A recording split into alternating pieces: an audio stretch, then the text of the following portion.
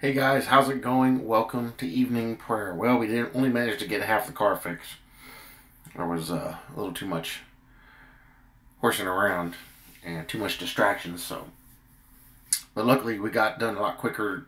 We got what we did done quicker than if I hadn't have been there, because my brother doesn't remember how to work on German cars, and so it was a blessing to be there and be able to help. And it was a good thing because there were some issues, but we'll get it finished next Sunday. Consequences of my actions are evident. I'm sitting here slowly growing more and more in pain for exerting myself that way, and it's okay. It was worth it, because it actually is going to be a benefit to several people to do what I did. Namely, a little 4-year-old nephew that I care about. So it's all worth it. But on that subject, we go through a lot of hardships in life. We're going to read some scriptures on this. It can be pain. It can be sickness. My mother-in-law is sick right now. She felt so bad yesterday, and she told my wife, all I need is a couple of syringes of morphine and it'll all be over. And my wife was giving her a bunch of grief about it. And I was like, I understand where she's coming from. I've been there. When you're hurting all the time and there's no escape from it, and you just feel terrible all the time and it never ends, and you're in pain all the time and it never ends, that's how you feel. You just want it to end and go on to the next one. You're ready for it to be over with. But in those moments when we do agree with those things, in those moments when we understand what people are going through, that's why Dr. Kevorkian was so popular. There were a lot of people, they were tired of suffering. Nothing helped them. Those are the moments when we need to take the step back and look to the Lord. Those are the moments when we think we can't go any further, when we just can't handle it. That's when we need to go to the Lord. And many occasions, even I didn't turn to Him when those problems came. But that's what we're supposed to do. Because the only answer to those situations is with Him. Now, some of the stuff we're going to read in here is going to completely, confirm a bunch of things that I've told you guys before. But, when those problems are coming, when those things are hard, the best thing to do is to turn to Him.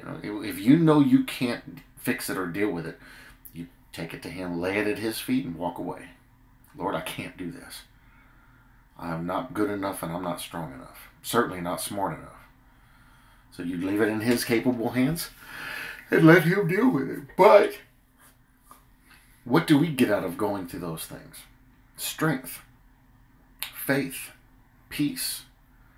We're being prepared for something better. And many of those things become blessings to us when we're on the other side. So today we're on Bible Reasons, and it's 25 encouraging verses about hardship.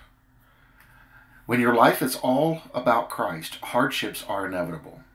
The Bible tells us that very clearly. There are many reasons, and the funny is that you see a lot of Christians say, oh, if you've got the Holy Spirit, your life should be great. Not so. That's completely the opposite of what the Bible says. There are many reasons why Christians go through hardships in life. Sometimes it is to discipline us and bring us back on the path of righteousness. Sometimes it's to strengthen our faith and make us more like Christ. Sometimes we have to go through hardships to get to a blessing. Tough times prove ourselves to God, and they build our relationship with Him. It might seem hard, but remember, God is on your side.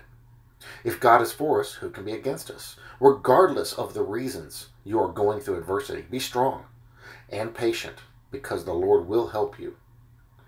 Think about Jesus, who suffered severe hardship. God will hold you up with His mighty hand. God is doing something in your life. Suffering is not meaningless. I've told you guys over and over, and the Bible proves this because there's very clear scripture on this, that the suffering we go through is meant for a purpose. And there is something that's going to come out of it that's good. He hasn't forsaken you.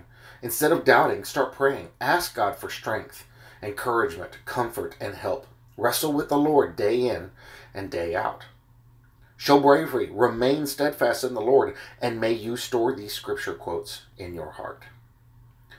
These are quotes from people. Faith endures as seeing Him who is invisible. endures the disappointments, the hardships, and the heartaches of life by recognizing that all comes from the hand of him who is too wise to err and too loving to be unkind. That's from A.W. Pink. He who knows no hardships will know no hardihood. He who faces no calamity will need no courage. Mysterious though it is, the characteristics in human nature which we love best grow in a soil with a strong mixture of troubles. That's Harry Emerson Fosdick. And he's right. How do you ever know what you can endure until you endure? I met tons of people in the Army, thought they were tough. I'm tough. I'm this. I'm that. Knew one guy that was a level 4 combatives qualified. In perfect shape, perfect PT score. Didn't even make it 30 days in Iraq. We think we're something. But when things get hard, then we find out what we really are. We find out where we really stand and what we're really made of. I've witnessed a lot of people get shown all too clearly what they really were when they got out into theater and had to endure being attacked. When life and death became real for them, then they couldn't take it. We never know until we go through something hard. And when we go through it and get to the other side, we are better for it. The victory is always ours. When something bad happens, you have 3 choices. You can let it define you, let it destroy you, or you can let it strengthen you. Hardships often prepare ordinary people for an extraordinary destiny. And that's from C.S. Lewis. I like the last one. That's pretty good. And that's what we go through, the things that we're enduring now. That's something, and it's part of the reason why I've been warning everybody here the last few days. And I'm going to keep putting this warning out. Don't be surprised. You need to expect, settle it in your heart, that any morning you're going to wake up and everything in your world is going to be changed. Everything. You will not recognize what has happened. It'll be that quick. And that's from that day that I said that a couple of days ago forward, from now on. Because we don't know. We don't know what's in our future except for what the Bible tells us. What man is going to do, we just don't know. And we could go through some things. It could happen. Will we go through the tribulation? Nope, absolutely not. But things could get a lot rougher before the tribulation. What we want to do is we want to stand strong and be hardy people. We want to be there and be a rock for those who do fall and can't endure. Because that's a perfect mission field to get people saved. But if we collapse under pressure, how can we expect to lead anybody else through those same problems? In 2 Corinthians 6, 3-5, we live in such a way that no one will stumble because of us, and no one will find fault with our ministry. In everything we do, we show that we are true ministers of God. We patiently endure troubles, and hardships and calamities of every kind. We have been beaten, been put in prison, faced angry mobs, worked to exhaustion, endured sleepless nights, and gone without food. Can anybody relate to those things at all? Yeah, I certainly can. Most of my life. 2 Timothy 4:5. You, however, be self-controlled in all things. Endure hardship. That's one of the key ways to learn to be self-controlled is enduring hardship. Endure hardship. Do an evangelist work. Fulfill your ministry. People wonder sometimes, and I used to wonder this too until I realized what was going on, why I couldn't get a sin conquered. Why can't I conquer this sin? Why can't I have victory? Why can't I get out of it? It's because he's teaching us to be stronger, so that at a future time we can fight that sin. He's teaching us to recognize what's causing the temptation so that we realize what that is and remove it, thereby making it easier to fight the actual sin. It doesn't make sense. Well, if I'm saved, why is he allowing me to keep doing this? Why does he give me the strength to overcome this? Why doesn't he take this away from me? Because he's trying to teach you something. He's trying to teach you to be stronger and to endure. It's hard.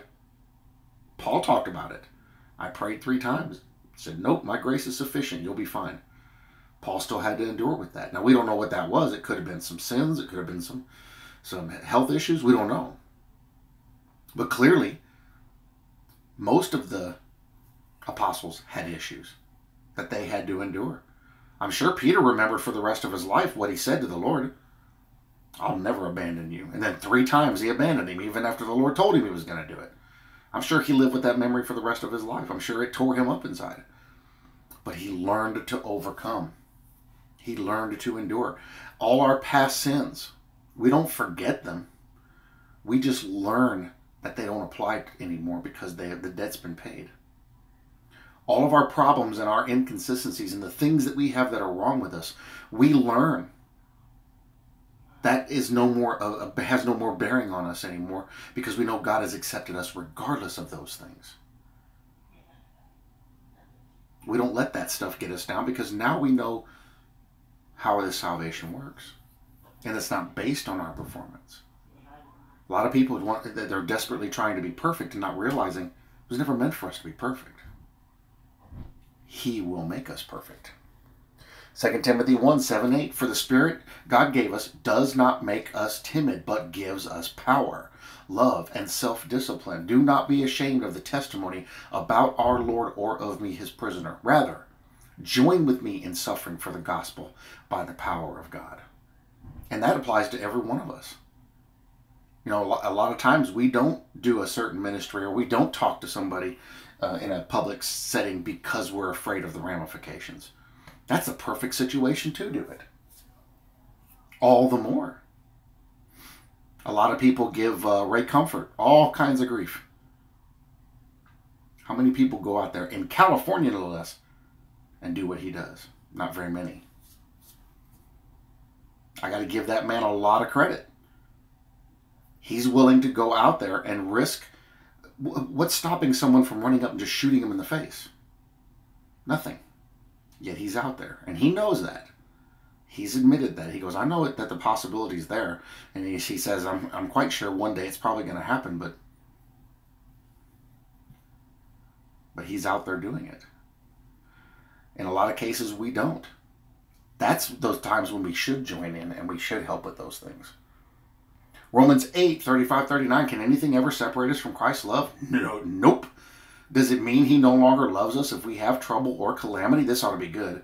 Are persecuted or hungry or destitute or in danger or threatened with death. As the scriptures say, for your sake we are killed every day.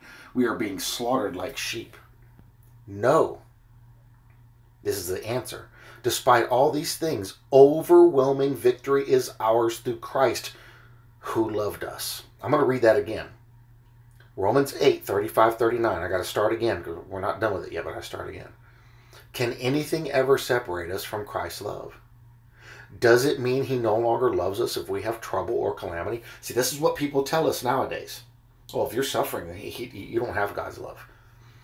Does it mean he no longer loves us if we have trouble or calamity, or are persecuted, or hungry, or destitute, or in danger, or threatened with death? As the scriptures say, for your sake we are killed every day. We are being slaughtered like sheep. No. Despite all these things, overwhelming victory is ours through Christ, who loved us.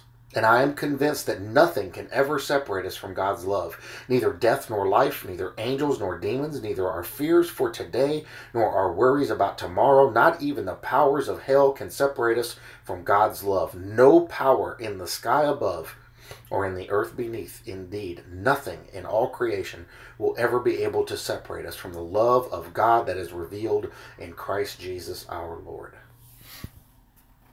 Powerful. So, other people are going to tell you, well, since you're going through these things, since you're sick and you're not perfectly healed, you don't have the Holy Spirit. I fought with a bunch of these people last year.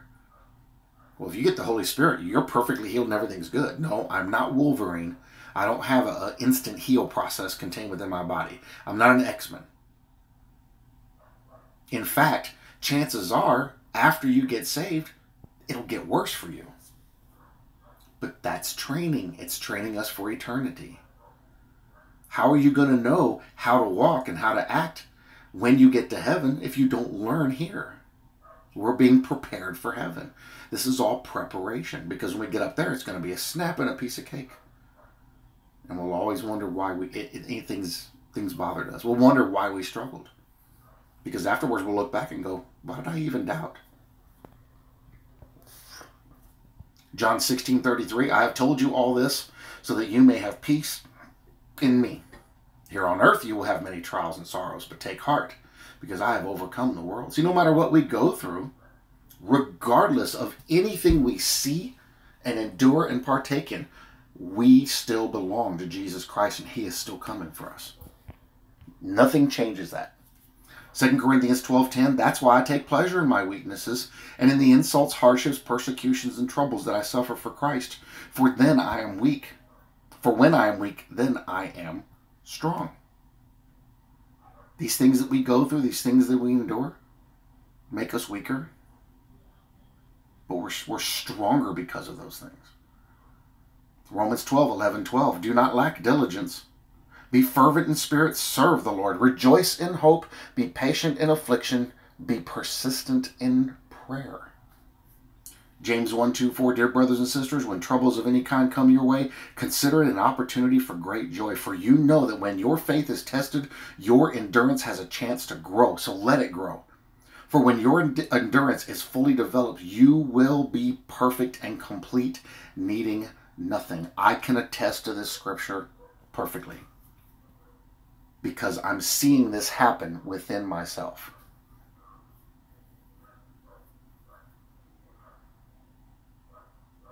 I didn't know what it was at first until I went into prayer. I'm seeing this happen within myself.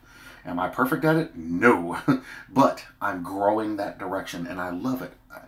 I'm getting stronger to endure the things that I am enduring. Now, people look at me and they see me getting weaker. I'm not getting weaker. I'm actually getting stronger. Because now everything that I view is changing. Everything that I do is changing.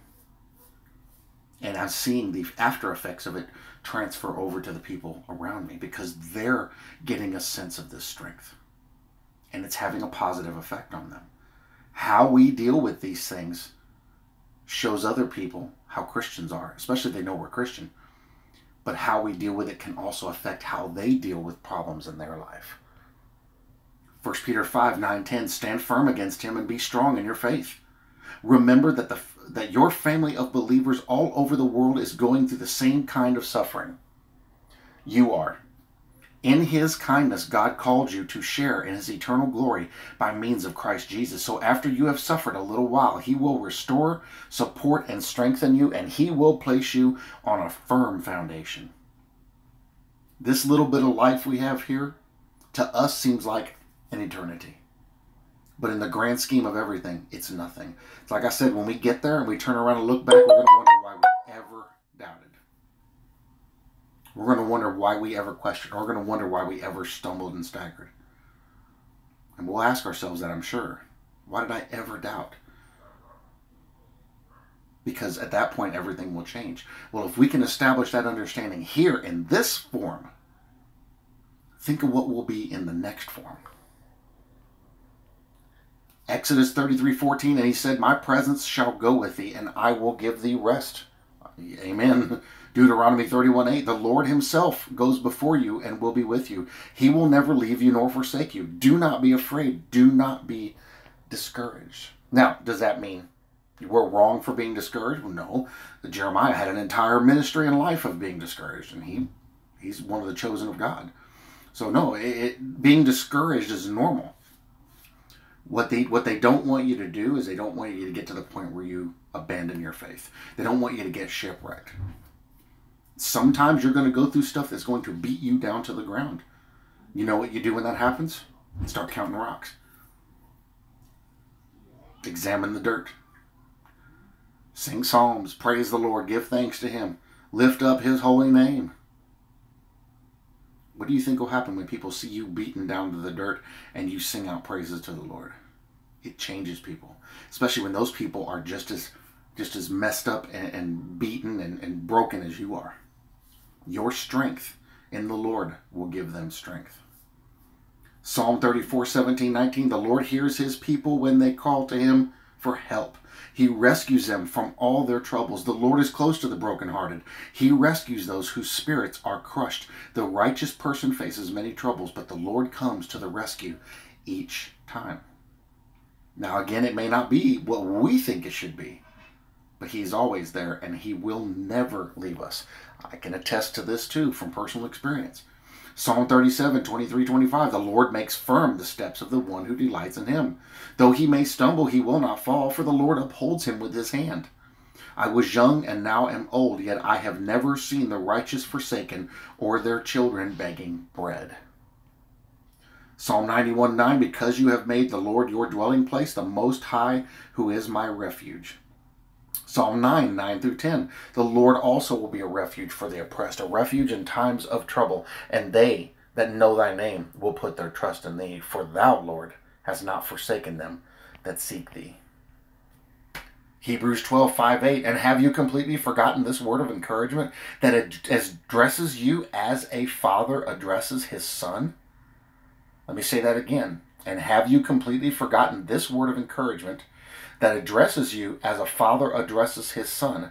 It says, my son, do not make light of the Lord's discipline, and do not lose heart when he rebukes you, because the Lord disciplines the one he loves, and he chastens everyone he accepts as his son. If you are going through things, if you are receiving chastisement, it's because you are in the grace of God. That seems like a weird concept, but he disciplines his children. That means you are a son. If you're not receiving discipline, there's a problem. Like Diamond Mystification says, if you're not receiving chastisement, then ye are bastards. Ye are not in the family. We are a family. We are a group of people that are under the blanket of sonhood, under the umbrella of our Father in heaven. That is why we go through what we go through. We don't fully understand it, but when you start to, it changes your view on these things. You learn to receive these things with open arms and gladness. Thank you, Father, for chastising me and correcting my way. I know that you do this because you love me and don't want me to go any further the direction I'm going. You want me to stay on the path and stay where you want me to be. He doesn't do that to everyone. Those that are in rebellion run from it. Christians run from it. It's a terrible thing. Endure hardship as discipline. God is treating you as his children. For what children are not disciplined by their father?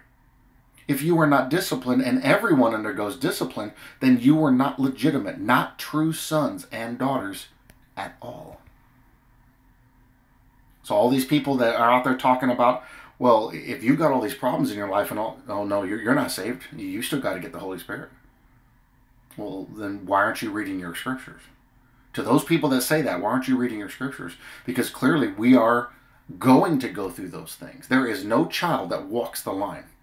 Every child has to endure being receiving punishment for the things they do wrong. They need to get correction. Every child. There is no child that is excluded from this. I'm sure whenever they had to go all the way back to Jerusalem to get Jesus, when he was hanging out with the physicians, I'm sure he got his butt chewed on all the way back to Bethlehem. And back then they were walking at mule speed, so it was a while. He probably took a butt chewing all the way there. Everybody who is in the body of Christ is going to receive chastisement. If you're not, I would be very worried. If you're not going through troubles in your life, I would be worried. I would question where I stand with the Lord, because you should be going through those things. Clearly, we see this being very vividly explained in Hebrews 12. Clearly. Psalm 31, 23, 24. O love the Lord, all ye his saints, for the Lord preserveth the faithful, and plentifully rewardeth the proud doer. Be of good courage, and he shall strengthen your heart, all ye that hope in the Lord. Psalm 27:14, wait patiently for the Lord, be brave and courageous. Yes, wait patiently for the Lord. That's for today, for the rapture that's coming. So many people are getting impatient, but I'm starting to see a shift. Those who are the Lord's are starting to step back and go, I'm not going to get caught up in all this hoopla anymore, all this stuff going on with this date setting. I'm going to do the actual watching, where I'm going to wait and prayerfully watch for the Lord like I'm supposed to. And that's a good thing, because so much more peace falls on your life when you do that. 1 Corinthians 16:13, be on your guard, stand firm in the faith, be courageous, be strong. Matthew 10:22, and all nations will hate you because you are my followers, but everyone who endures to the end will be saved. Romans 8:28, and we know that God causes everything to work together for the good of those who love God and are called according to his purpose for them. Can you get attacked and have an onslaught of issues running through the gauntlet from Satan and demons? Absolutely. What's God going to do? Is he going to jerk you out of that? No. He's going to be there with you while you go through it. And what he's going to do is he's going to take that, and even though it was meant by evil for them, he's going to turn it into something good for you, because what you suffer through turns into reward in heaven. And he will take that and flip it for your benefit and for his glory. So the things that we go through, we glorify God for the things that we go through, because no matter what it is or where it comes from, it's for our betterment. It is going to be better for us. And when we get to the other side, we're going to see the profit that comes from that kind of development. See, in our world, to us, all those things are bad. And we've always been taught that those things are bad, and we should avoid them. But from the scriptures, the understanding is, don't avoid them. Revel in them. Grow in them. Walk right through the fire. Because when you do, and we have examples all over the Bible of this, because when you do, the Lord will deliver you. He will see your strength and your faith, and he will make it more. And the blessing will come upon you like never before. 2 Corinthians 4:8-9, we have troubles all around us, but we are not defeated. We do not know what to do, but we do not give up the hope of living. We are persecuted, but God does not leave us. We are hurt sometimes, but we are not destroyed. I love the first one. We are not defeated. And the second one's good too. We do not know what to do, but we don't give up. When you're lost, that's when you're even more found. When you feel like he is nowhere near you, that's when he's closest to you. Ephesians 6:13-14, therefore put on the full armor of God, so that when the day of evil comes, you may be able to stand your ground, and after you have done everything, to stand. Stand firm then, with the belt of truth buckled around your waist, with the breastplate of righteousness in place. And I'm actually going to go back into that one. We're gonna use that in the prayer. Psalm 55:22, cast your burden on the Lord, and he will sustain you. He will never permit the righteous to be moved. 1 Peter 5:7, give all your worries and cares to God, for he cares about you. Lay it at his feet. Lay it at his feet, and he will deal with it. And here's the bonus one, Hebrews 12:2, fixing our eyes on Jesus, the pioneer and perfecter of faith, for the joy set before him. For the joy set before him, he endured the cross, scorning its shame, and sat down at the right hand of the throne of God. Let me put that in a better way to say it. Jesus endured the cross, scorning its shame, and sat down at the right hand of the throne of God for the joy that was set before him. That's what that means, is he endured those things because of the joy that was being presented to him. If he did it, shouldn't we? Absolutely. We're not called to do it perfectly. We're just called to stand. And he will come to us, and he will deliver us. Now, let's run over here. Get that out of the way. Get that out of the way.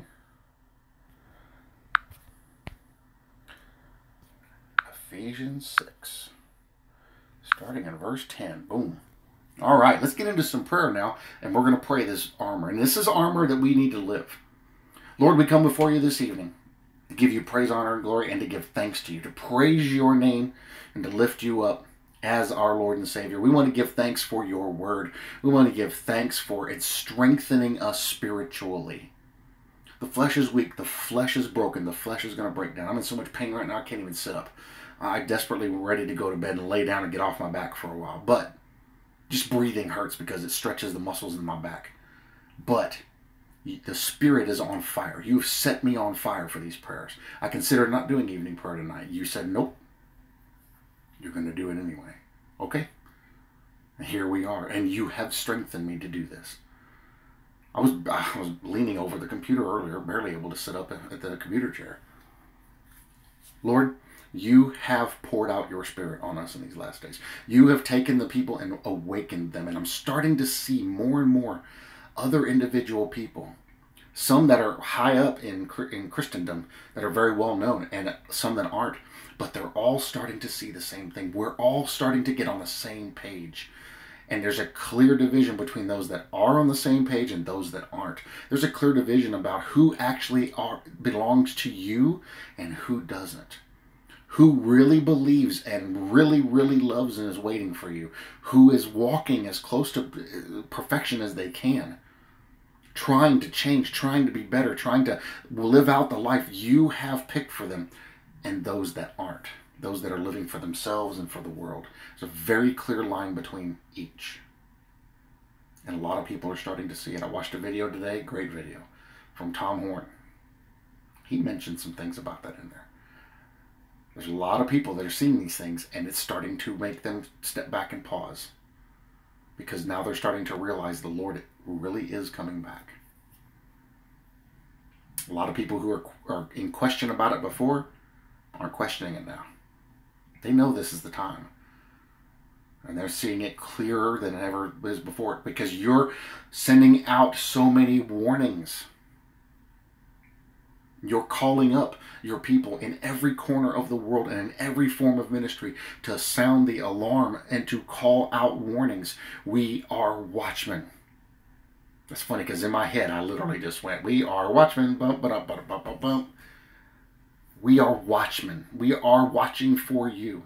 We are watching for that day. We are watching for what's coming. And we are supposed to sound the alarm when we see trouble coming. And that's why I have been telling people, be ready. You may wake up one morning and everything's changed. That's because it's coming. There's no doubt it's coming.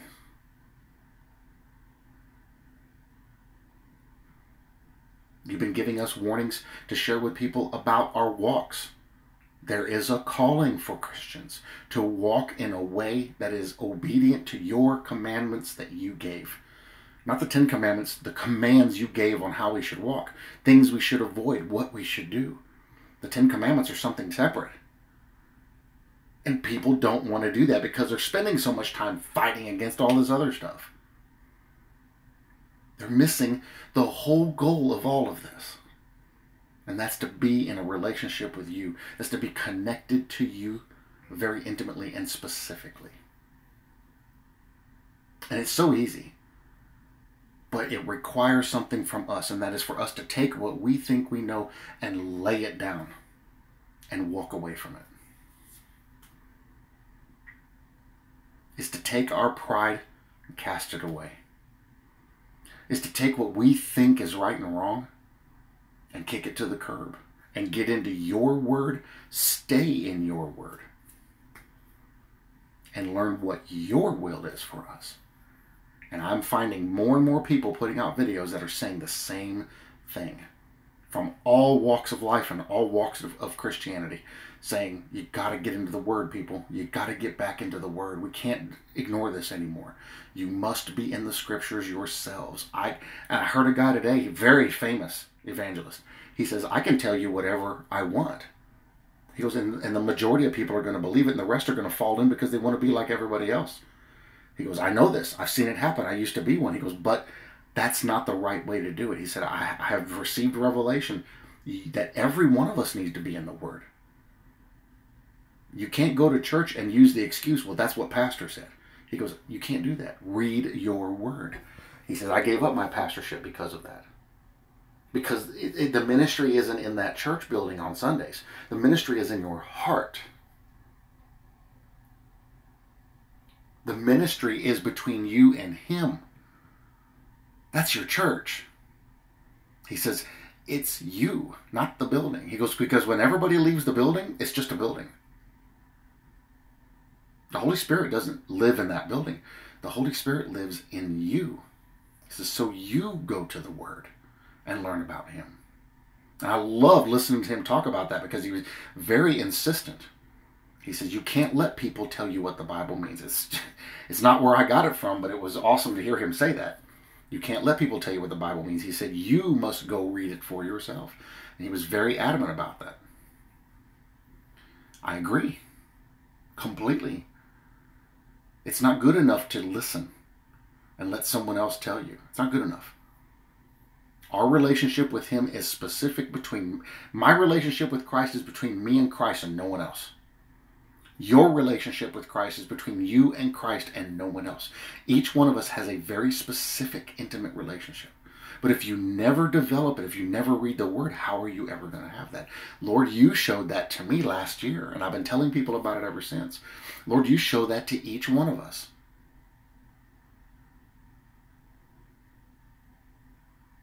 But most people don't get it. Our world has taught us to let it be someone else's responsibility.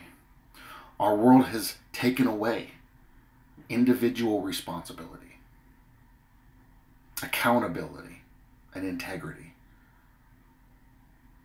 And those are the key things we need back. So Lord, I pray you put it on our hearts for those things, because we are in battle right now. That's why I'm in Ephesians 6. We are in battle right now. We are fighting this fight, and we need to live this armor. You taught me that. Live the armor. Don't pray the armor. Live the armor. Finally, brethren, Ephesians 6:10, be strong in the Lord and in the power of his might. Be strong in the Lord and in the power of his might. Not our strength, his strength. In his authority, we have power. Put on the whole armor of God, that you may be able to stand against the wiles of the devil. For we do not wrestle against flesh and blood, but against principalities, against powers, against the rulers of the darkness of this age, against spiritual hosts of wickedness in the heavenly places. Satan doesn't take a break, so we have to keep that armor on all the time. Therefore, take up the whole armor of God, that you may be able to withstand in the evil day, and having done all, to stand. Stand therefore, having girded your waist with truth, having put on the breastplate of righteousness, and having shod your feet with the preparation of the gospel of peace, above all taking the shield of faith, with which you will be able to quench all the fiery darts of the wicked one, and take the helmet of salvation and the sword of the Spirit, which is the word of God, praying always with all prayer and supplication in the Spirit, being watchful to this end with all perseverance and supplication for all the saints. Lord, at this time, in supplication and by intercession, I give thanks for all the brethren, for what you're doing in our lives, and for the word you have given us, for the revelation you are pouring out on us this day, for how you've opened up the scriptures to speak to us clearly into our individual lives, to the problems we have, to the sins we have, to the things we deal with every day, and how to overcome them. You have very clearly clarified the window we look through that's around your word. Lord, I lift people up today. Sister Jennifer, for breathing, congestion, and muscle spasms. She really, really wants a feel-great day. Lord, you know what she's talking about because you've given it to her before. Lord, lay into her with both healing hands. Stretch her out on your spiritual gurney and do surgery. And give her a brand new look on things, a new understanding on things, a new strength that overcomes her physical ailments. And at the same time, show her what those things are meant to show her and meant to do in her. Show her what those issues, those health issues are meant to accomplish, so that she understands what she's going through and the direction it's taking her. Because when you did that to me, it helped me walk even more in that direction. Ira Schill, he lifts up our Armenian Christian brothers and sisters who are being martyred right now. There's a huge fight going on in Armenia and a couple other places, and there's a lot of killing going on. They are killing Christians wholesale. We've had just suddenly a surge of Christians being killed here in America. Lord, be with our brothers and sisters and give them strength to make it through to the end. We know that it's destined for some people to be martyred. Not everybody, but some. That's what their end result is, that they will be martyred. You've picked them specifically for that. We pray you give them strength to endure that to the very end, and pray that they are triumphant in their overcoming these things. And Steve, he's praying for the salvation of all that are unsaved. Lord, we pray that the seeds we plant will grow in the tribulation. We pray that no matter what, that we have opportunities to be able to even just plant a seed. or maybe water a seed, or cultivate or harvest a crop from somebody else's seed planting, but to get people saved because they need to be saved. At this time, Lord, I lift up all the brothers and sisters around the world who have unspoken prayer requests. Lift them up to your throne. All the brothers and sisters around the world who are being persecuted, and there are many, and it's every country, for strength and edification and deliverance. Be it martyrdom or be it, rescue. Either one, but that they're taken out of this. But to give them strength through it. We know we have to go through some things. We're living in some place we don't belong. Here in America, same thing. Give us strength to endure through it. Because we know what's coming. You warned us about it. We know what to expect and what's going to happen. You warned us about it. I pray you prepare us diligently and help us settle it in our hearts to be ready for anything that shows up, no matter what it is. And if nothing happens, great. But if something does, we're ready for it. That's the armor. Teach us to live the armor. Every day. Satan never takes a break. He never sleeps. We can't either. We have to have that armor every day. And the only way to wear it every day is to live it every day. Help us do that, Lord. Help us accomplish that. So that we will be ready. So that we will walk in integrity and in truth and in faith and in your grace. And that the whole time we will show love and compassion to everyone, even our tormentors.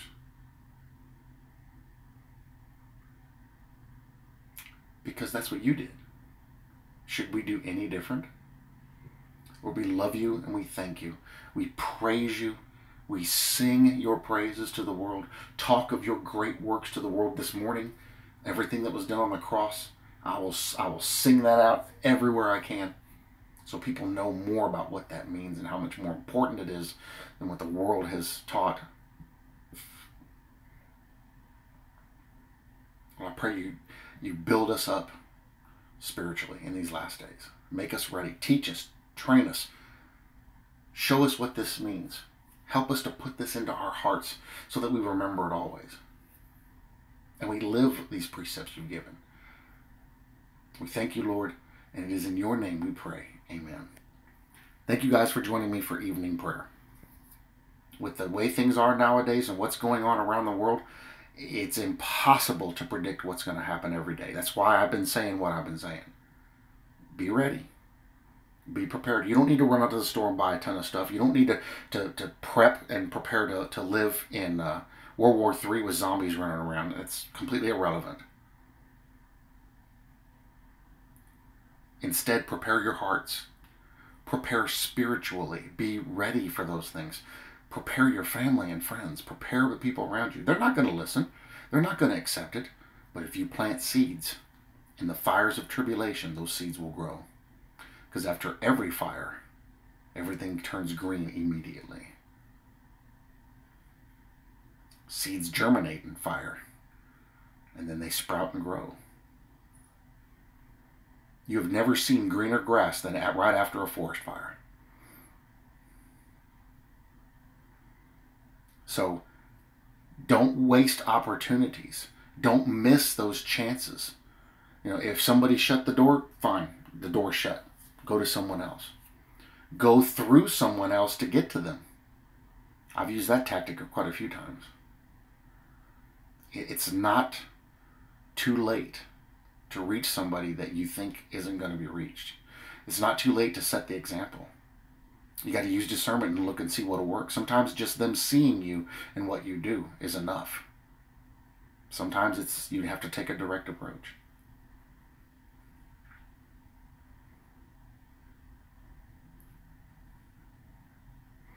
And whatever you do, trust the Lord. Trust in what He's doing in your life and in the lives of people around you. Trust in His Word. I've shared some great stuff today on the community tab. Trust in His Word. Always trust in His Word.